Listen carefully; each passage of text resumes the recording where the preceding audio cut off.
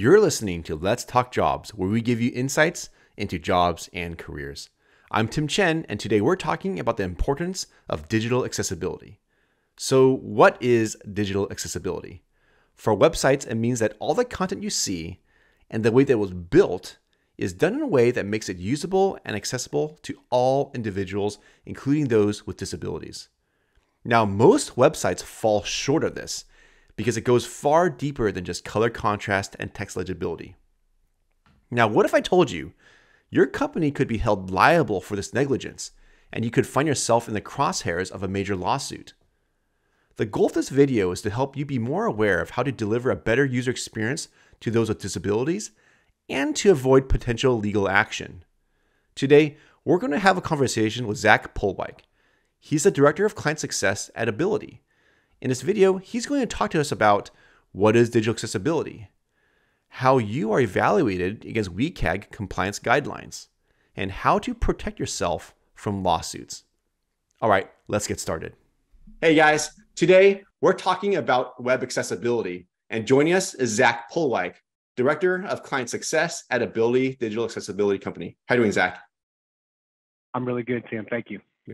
Now, Zach, I'm just looking forward to this conversation because I believe that the topic of accessibility broadly is so important because it's probably one of the few topics where people truly don't know what they don't know. And the challenge or problem is that their company can actually be held liable for that negligence. And that can be anyone, could be in marketing, product support, or even human resources. And being someone who's managed web, the danger is that most of us think that we're doing it. Right. And by it, I mean being mindful of text legibility over colored backgrounds, let's say. But the spectrum of the handicapped and disabled is so broad. And that's just simply not enough to deliver a good web experience to them. And again, a smart or savvy lawyer can take advantage of this and essentially extort your company. So, Zach, can you tell us a little bit about what you're doing today, how long you've been doing it, and then maybe lead us into a conversation about what is accessibility compliance and why is it important to a user and a company?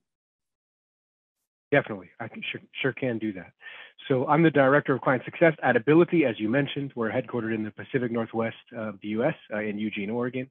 And in a sentence, what our company does is we work with governments and businesses around the world to help them achieve their digital accessibility compliance goals. And depending on your industry and the regulations that govern the business that you're in, there are slightly different goals.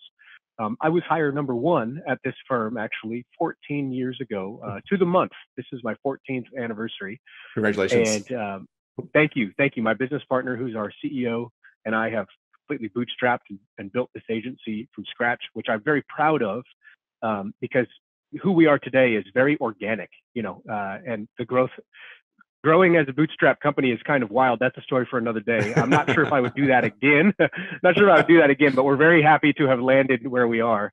And, digital accessibility is very similar to physical accessibility, at least in the spirit of what we're talking about. So, we know physical accessibility from the Americans with Disabilities Act from, I think, 1990, which really stipulated common sense things. If your place of business has stairs, for example, to the main door, well, you need to provide an equivalent alternative means for, say, a wheelchair, so a ramp or a lift, or, if you're at your favorite restaurant and the restroom signs have Braille on them, these are all manifestations of the ADA Act. And so digital accessibility takes that principle and really applies it to, things that are ubiquitous on our lives now, our smartphones, websites, the software you use, the software you bank with, or that you do your taxes with. These things are going to be difficult to use to an end user if an end user has any kind of impairment or disability. And very briefly, to describe what those different types of impairments or disabilities are, is there are spectrums of vision loss, there are spectrums of hearing loss, there are all different kinds of cognitive impairment, from being prone to seizures or needing longer to process information and everything in between. And then there's a spectrum of motor impairment. So think of paralysis or the inability to use your hands or fingers or limbs to their full ability. And then the one that's often forgotten about is temporary injury, like an injury recovery. You're getting out of a radical surgery, and it's going to be months until you're whole again. Using websites or apps or software will be challenging unless those digital assets conform or adhere to a very specific set of guidelines. And we're going to talk about this today quite a bit. There's an acronym, WCAG, Web Content Accessibility Guidelines. And this is actually one of the few things that is a universal. Every human on earth agrees, which is really crazy when you think about how divided we are nowadays. Every human on earth, every government on earth, every regulatory body on earth understands and agrees that if we want our assets to be accessible to those with impairment or disability, we need to make sure our assets conform to these WCAG guidelines. So companies like mine often play the role of third-party arbiter, where we'll be hired to audit those assets, identify those weaknesses and those, we call them violations against the WCAG, and then work with the developers of record or the agency of record to go through rigorous auditing and then remediation to confirm the issues have been fixed. And so just to put a bow on that thought, once you confirm that your asset adheres to these guidelines, and there's no secrecy to them, they're publicly available, they're very well written, they're written by people in tech, so they're not written by attorneys or like congressmen or congresswomen who usually are attorneys with lofty language. It's like Shakespearean, takes 3,000 pages to say the sun is rising. These are very common sense, easy to understand and attain guidelines that we help people make heads or tails of. Yeah, that's a really, really good overview. And you're totally right. And I appreciate your statement about how it is totally globally acceptable, right? Because it's a universal guideline to adhere to. And in a world where we're trying to make websites scalable for all languages and regions, like one fix here can fix it all, which is really good to know. Can you maybe break it down a little deeper? So we talk about the WCAG guidelines. I think 2.0 is now, right? Can you help us understand maybe the key founding, the pillars or principles of which a website could be not necessarily audited, but evaluated based upon? Absolutely. Yeah, you nailed on a really important principle there, in that this set of guidelines is a living document. It gets updated throughout time as technology evolves. So we're in a world right now where you're either looking at draft version 2.0 or 2.1. They're very similar. There's some differences, but that's really what everybody is aiming for right now. There's a new draft 2.2 that has been delayed because of COVID, but will be published sometime in this calendar year, 2023. So the principles are to ensure that content and the structure of assets. So let's use a simple website as an example. Content are things that change regularly: pictures, text, video, documents available for download, right? And then structure is how the website is built. How the blueprints are laid out, how it is coded, how the menus are built, and so forth. These parts, these mechanics of, say, websites need to be retrofitted in a manner so that as an end user, I can understand the content, I can understand the context that is being presented to me, okay? And then I can take action in a meaningful way. Now, you can imagine, as a thought experiment, if I'm completely blind, it will be very difficult for me to understand the context of something unless it is made obvious to me through something that we call alt text, not to get into too much how sausage is made. But it's about making sure that those things are consumable, understandable, and actionable, and adhering to the WCAG guidelines gets you to that finish line. Do you mind kind of sharing some examples of maybe the most common violations per each of those principles you called out, right? Just so using like a tangible, like learning from you. Yeah, that's a really good question, and we could spend hours here. So I'll keep you all you listeners to just the hits for today. The most common low-hanging fruit is alt text. So, websites and software have tons of image files, as part of the design. So lots of images, beautiful images, right? Well, if I'm blind, I have no idea what the contents of that image are. And so as a blind person relies on an alt text description, which is just baked into the HTML, it's hidden to the eyeball. But it provides basically a little description to a screen reading software. Let's say if I have an image of an NBA game taking place, the alt text description may say, the Portland Trail Blazers are playing the Oklahoma City Thunder, and this image is of tip-off. And so my screen reader will read that aloud to me, and I'll say, aha, I can imagine in my mind what that would be. So that's alt text. Then the most important principle, and this gets a little bit more technical because it requires code remediation, but the most important principle of everything, like this takes care of probably 3/4 of the guidelines, is everything that is a thing needs to be labeled as such within the superficial markup language of the site, the HTML, so that a screen reader will know what to do with it. So anything that is a thing, which is kind of funny saying, but buttons, menus, modals, iframes, YouTube embeds, lists, headers, anything that is a thing needs to be labeled as such, so that when a screen reading or assistive software device finds itself landing on that content, it goes, aha, this is a header. This is very important. I must read this aloud to the blind or impaired person. Or, aha, this is a button. And the button says buy now. And clicking the buy now button takes me to the checkout page. These are things that we take advantage of if we have full vision, because we are, our brain is processing this at like trillions of iterations a second. But if you don't have the use of your eyes, say, or even your limbs, that becomes very difficult. So that's why accessibility is important.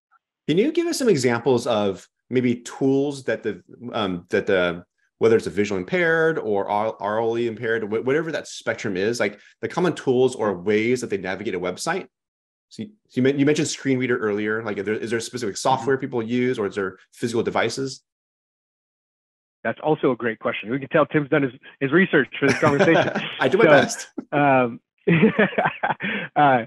The short answer is yes, there's a very specific set of tools that one would use if they have any kind of impairment. So first, the most obvious is a screen reader.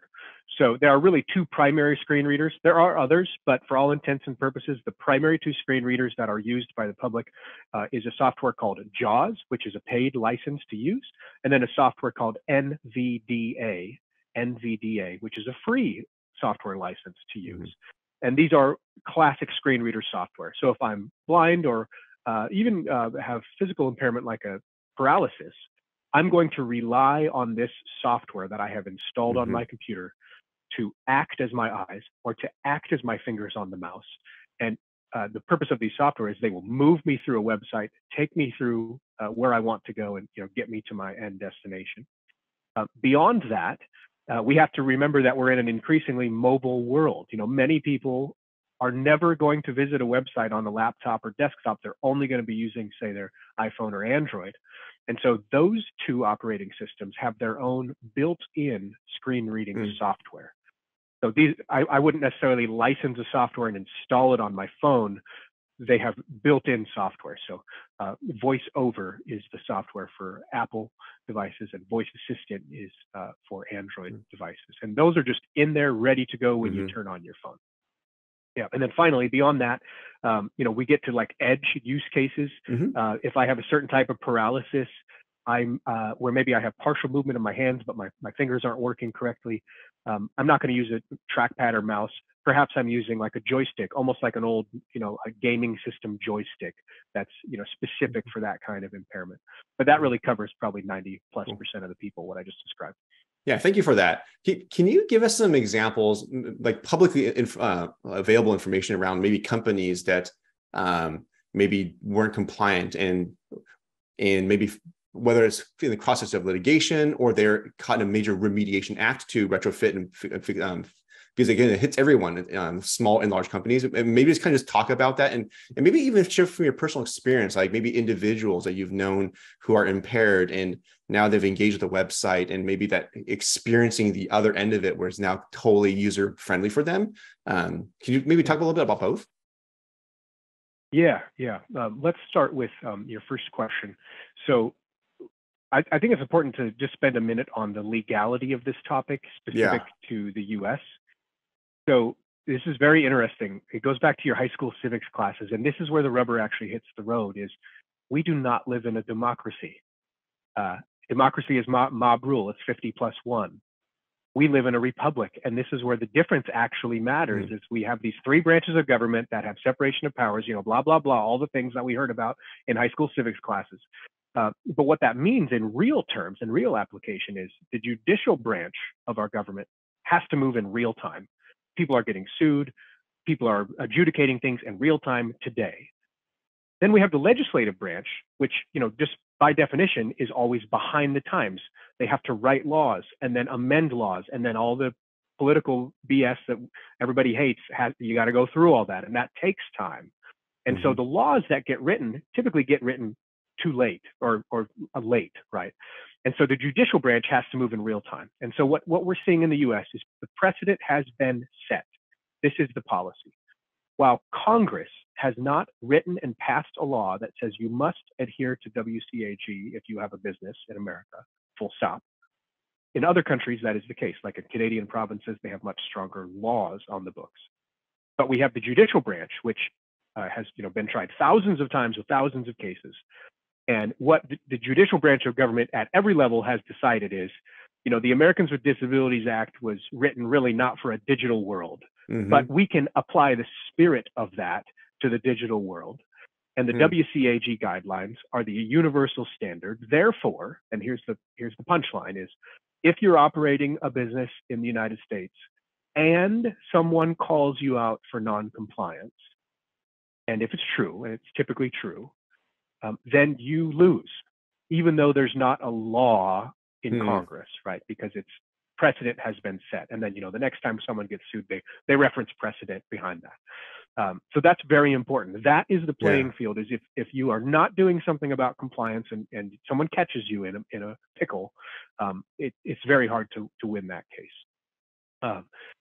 Now to your other question about, maybe a personal anecdote, a great childhood friend of mine from preschool, who I'm still very close friends with today, was in a really tragic accident in high school. He was an all-state athlete, pre-sport, 3-season all-state athlete. He was absolutely going to a Division I college to do track and field.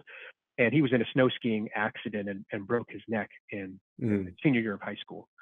And that's a cool success story for another day. But the Cliff Notes version is, he refused to be a victim, and he went to college and he got married and has family and has a wonderful career. But we joke all the time how inconvenient it is to be in a wheelchair and to have partial paralysis. And he talks all the time about how websites suck. I mean, that's just his opinion from his perspective. It's very difficult to live and navigate through websites. Imagine just trying to do online banking every day. If your online banking software is not accessible compliant, I mean, that will ruin your day, So that's just personally when I realized that this is very important, like very important. Yeah. So anyways, I've been preaching for a long time, so I know. I love that. I think it's important to remember, and to your point, there's humans behind these screens, right? And if you're a company, and most companies believe and strive to be customer centric, it's not just about the content you put out there, it's how you put it. And this is why it's so important. And again, your point about the litigation aspect of it, because it's referential almost, like that means as the guidelines get updated, you might have been compliant like 3 years ago. That may not be the case now, right? So again, because living or breathing or is an organic document, like your web posture has to reflect that, right? And that's why this is so important. You're never truly safe if someone's got their eye on you, right? So I'm kind of bringing it back to something a little more practical than Zach. So there are a lot of free web tools out there, and I'll put a link to a few of them. Maybe even call some of that on this call since you're more familiar with that. My experience with those is, even if you register for them, the audit is pretty good in terms of giving you a list of things to work on, but it's certainly not comprehensive. And that's why working with someone like you is so important, right? Can you kind of maybe help us walk you through the types of free tools people can use today just to do evaluation, because this is highly actionable, but then help us understand what a true audit looks like to you using tools and human, and what that remediation looks like? Yeah, that's a great question. This is probably the most important question of today's interview. In my industry, there are two ways to identify accessibility problems within a website.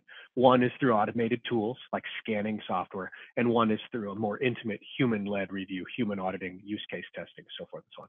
Most people start with automated tools because they're easy. You load in your website URL, you click a button, and it gives you a report. Like most things in life, there are trade-offs, and so we'll talk about those trade-offs in a second.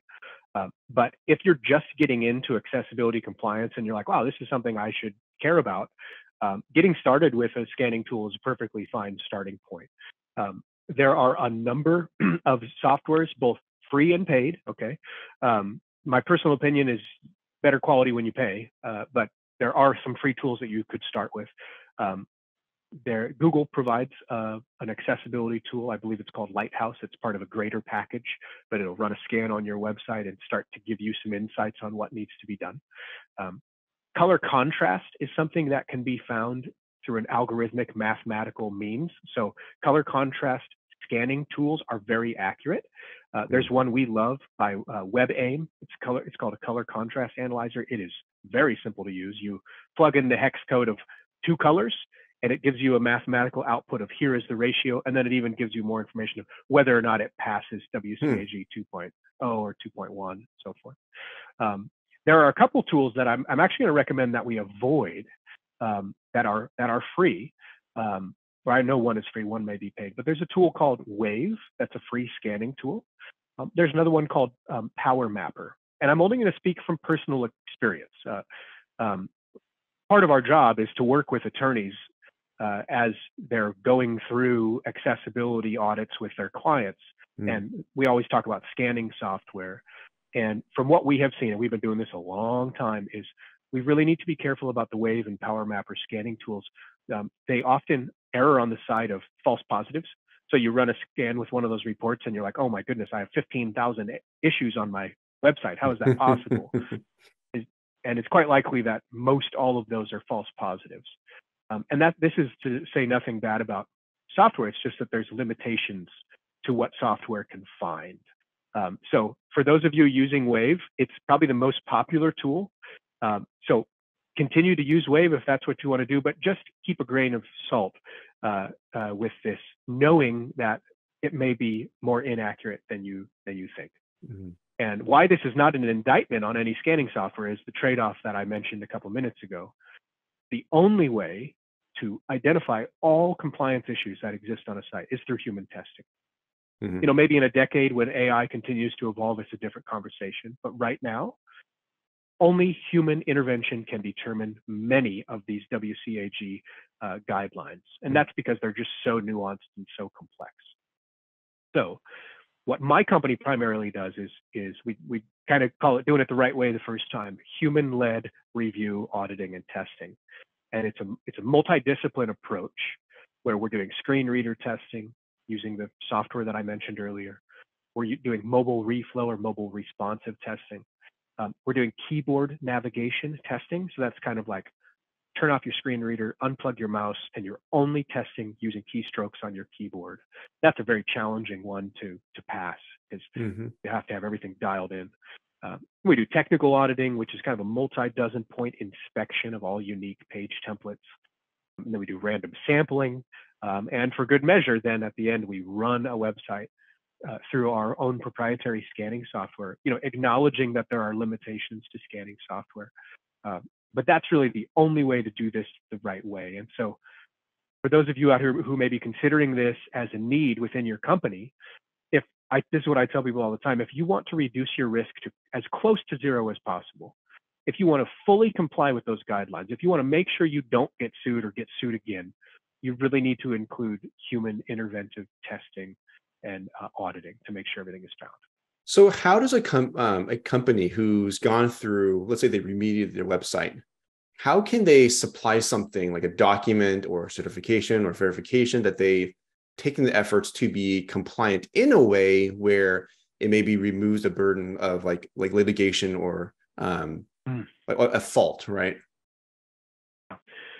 There are two very specific answers to that question. The first is that you could have a VPAT document authored for your asset in question, your app, your software, your website. Okay, so a VPAT is voluntary product accessibility template, VPAT. Okay, and a VPAT is a universal templated document. Every VPAT that is ever authored looks exactly the same. And a VPAT is a public declaration of the accessibility, compliance, or lack thereof within your asset. It's usually about 10 pages long, and the real meat of the document is a table. And every row in the table represents one of the WCAG requirements. And then in the columns, you declare publicly whether or not that specific guideline is applicable to your website or app, whether or not it conforms, and if not, explaining why. So that's the first document that people will expect to see to verify proof of conformance. The second document is something that a company like ours would provide, and we're certainly not the only company that does this in the US, and it's called like verification or certification. So that's where we, as a third party, are independently verifying on the day of our final review, this asset either meets or exceeds the standards of the WCAG. And if there are limitations, maybe you couldn't bring it to full compliance for X, Y, or Z reason, we publicly declare, here are the limitations, here's why the limitation exists, and here's our plan on how to address that moving forward. And then beyond that, I think the next most important thing is that you really need to consider an ongoing effort, whether that's automated scans at a cadence, or whether it's having a company like ours audit in a human-led way multiple times a year, because your assets change. It's like, that's how websites work, is they evolve over time. So you need to make sure you have a commitment to maintaining compliance over time.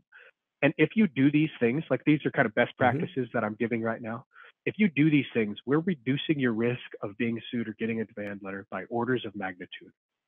And it is always the case that however much time or money that you pay to go into this compliance journey will be a fraction of the cost of doing nothing and potentially getting sued or getting a demand letter.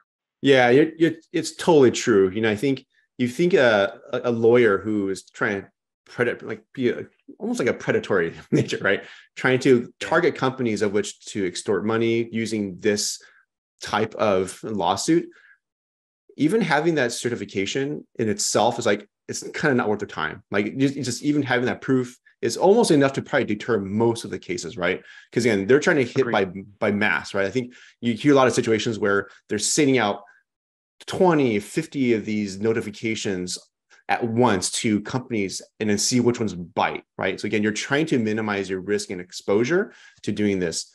How often do you think a company should do an audit? Is it like 6 months, a year, 2 years? Like, what's your thoughts on that? Good question. So the answer will be variable based on something that's out of my control, which is how fluid is this website? If it's like a marketing brochure style website that's not going to change much for 4 or 5 years, I'll have a much different answer than if you have an e-commerce website or even just a more complex brand site that's changing and evolving and new features and micro engagements and calls to action and sales funnels and all that kind of stuff. So if you have a fairly static website that doesn't change over time, my personal recommendation is you should go all in on this one time, dial everything in, and then moving forward, do very small types of maintenance, because the only things that may change are like a blog post. And so, there's a very short checklist of what you could do to maintain a clean blog. For websites that are more fluid and complex and nuanced, at a minimum, we need to be doing something substantial once a year. That's really my sound advice is once a year, you need to be doing something. We offer a service that's actually a twice a year service, where twice a year we come to the table, go through a re-auditing effort and a re-verification of compliance. And I would say twice a year is a good sweet spot for the typical business whose website is changing a lot. We've had rare cases where clients ask for quarterly deliverables of conformance. That gets quite busy for all parties. Like you're basically never ending. You're always doing remediation, and that can be difficult unless you have like a big compliance team. So once a year as a minimum, twice a year is even better. Awesome. So I'm going to shift gears here a little bit and just kind of talk about just working in this industry and field altogether, right? Because I think I'm going to use myself as an example. Let's say I find myself unemployed and I want to maybe consider transitioning job into this field because you've totally sold me on why it's so important, right? Now, I might just off the bat say, you know what? I do not have a background in WCAG compliance, nor do I know all the details that go into that. I feel like not knowing that puts me at a disadvantage, and that might prevent me from applying altogether. But I'm hoping the truth is that that's definitely important, but there's other things that you look for in an individual, whether it's skills or aptitude or even personality or drive or whatever the aspect is that's important. And I'm also assuming that the entry points, whether it's an entry position or whatever, could be maybe just it's diverse, right? So can you help us understand maybe the skills or knowledge that you believe is required to enter into this field, and maybe even share a little bit about your journey. Like, how did you get started? Was it linear, or did you kind of go like this in your career and land here? Like, yeah. Awesome questions. So let's first talk about the industry in general. The good news is, if you're considering this career path, digital accessibility compliance, first of all, this industry is growing exponentially year over year, and it's been doing that for about 5 years. It's a very exciting industry to be in the US, because we are just hitting public awareness of digital accessibility as a need. So there's so much opportunity and so few vendors right now. We really have a supply and demand problem. A lot more demand for the work than there is supply of vendors. That's first of all. Secondly, the WCAG is not rocket science. Anyone can learn these principles and become an expert in the field. There are two, I'll just give a quick plug. I'm not paid for these endorsements, but I'll plug them anyways. We have two primary trade organizations, the IAAP and the W3C. So the IAAP is the International Association of Accessibility Professionals. The W3C are the folks who actually author and maintain the WCAG guidelines. Both of them have memberships where you can join as an individual, very low cost, and then take really awesome continuing education courses. They provide independent certifications like career certificates. So for a very small amount of money resources, plus some of your time, you can really become an expert quickly in this field. So I recommend that. Then for the industry in general, there are, in a company like ours, I think there's like 4 primary job roles, okay? And these are universal. So one of them is, of course, is sales. This type of business, this type of industry is B2B sales. This is like high competency sales. We're not just, selling somebody, convincing them and move on. We're talking about complex compliance, B2B, a lot of legal liability in terms of the services that are being provided. So if you are a good relationship builder, if you can build bridges and trust and rapport, and then, make the ask, that's the sales part. This is a really exciting career. Secondly is project management. So, the PM career path fits in our industry, because we have all kinds of clients and accounts that need to be managed, and PMs, whether junior, primary, senior, executive PM, you have a place in this industry. Thirdly, and most importantly, are the workhorses, the auditors. So to be an auditor, you need to be incredibly detailed. You need to be a detail-oriented, analytically thinking person, because your job is to be looking at websites and code all day long. And for some people, that is like a dream, and others, it's a nightmare. So that's very important. You do not need to be a web developer by trade to be a good auditor. Although I will say, if you have a background in code, it does give you a head start, and this will come more naturally to you. But we have staff auditors who are web developers, and also staff auditors who were not web developers. They're all equally competent, but that's something to consider. And then the fourth and final category is like technical support, customer support. This is also very classic. It applies to any industry, but companies like ours are always looking for technical or customer support people, providing empathetic, highly communicative support. It's a pretty standard recipe. So those are career paths. Then our journey is very interesting. The very abbreviated version of our journey is that we were not an accessibility consultant on day one. We were a web dev firm in the Pacific Northwest. We designed and built websites. We were a dime a dozen, nothing special about what we did. In 2010, we won a government contract to build a website here for a local municipality. One of the requirements, it was like the last, afterthought bullet point on the RFP was like, must comply with accessibility. We thought, how hard could that be? And we won the bid, and it turns out we won the job because we underbid dramatically, because we had no idea what accessibility was. And now we're contractually obligated to deliver something we know nothing about. So we tried to hire a consultant. We looked across the whole US. This is 13 years ago. There were only like 2 accessibility vendors at that point. And neither of them would even talk to us for like anything less than like a $20,000 retainer, and that was like just for the coffee. And we realized, this work is not rocket science. It's not $600 an hour hard, but that's what the industry was charging. But it's because supply and demand. I mean, God bless them. There's only 2 companies. You charge whatever you want, and enough people will be willing to pay the freight. So that's what they did. And to my business partner's credit, to our CEO's credit, he said, there's nothing special about what we do with web design and web development. I mean, there's 50 companies that do that just in our city alone that we're operating in, but nobody's doing accessibility compliance. And he made a bet that this would be the third evolution of web dev after SSL encryption and mobile responsiveness. He said accessibility compliance has got to be the next wave that hits the beaches. And to his credit, he was right. And so we got in at the right time. In 2014, 15, we really transitioned out of agency life completely and into accessibility consulting.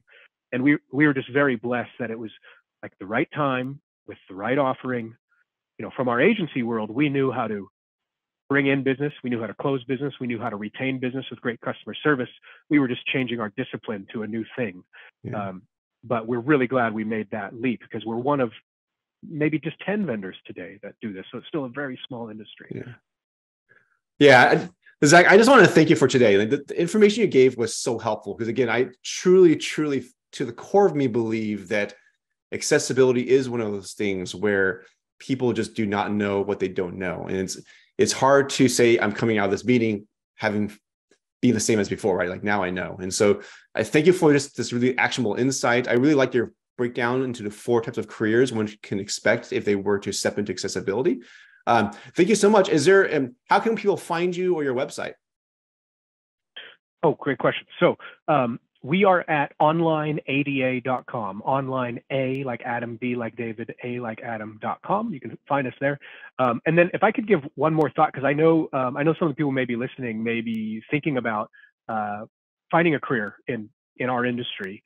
And so something we hate doing is going through the interview process, reviewing 500 resumes. That is not fun for anyone on our team. And I just want to put this out there as advice I wish I had when I was like in my early 20s coming up in my career, is if you want something, go out and get it. Like so many people just go through the emotions, like I'll do my cover letter, I'll send in my resume, I'll see what happens. Now, if you want to work with us, reach out to us. Like find my CEO's email address, phone number, find where he gets coffee. Go grab him, talk to him, say, this is my name, this is the value I bring, and I want to work with you.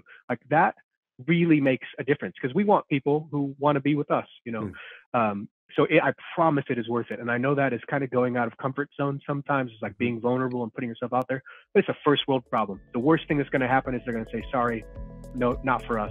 Who cares?